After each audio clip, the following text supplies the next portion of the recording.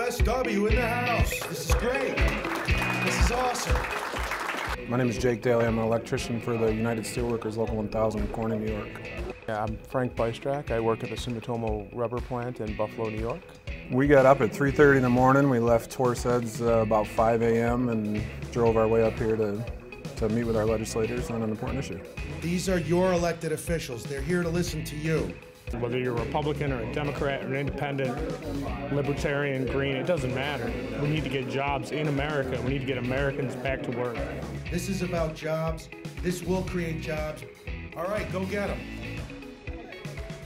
When you buy American, not only are you getting a better product, you're getting a product that's built union, that we can depend upon, and we're creating and retaining and maintaining good quality union jobs right here at home. That's what we should be doing, and that's what Buy American is really about.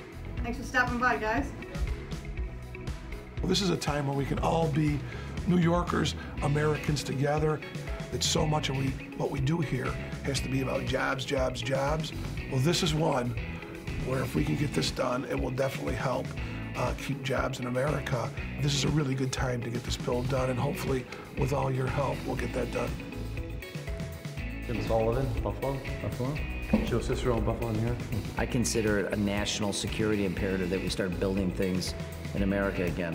You know, we really appreciate your support and all the work that you're doing to make sure that we can get this done successfully. Hey, you can make an impact. I took action. Now I want you to take action.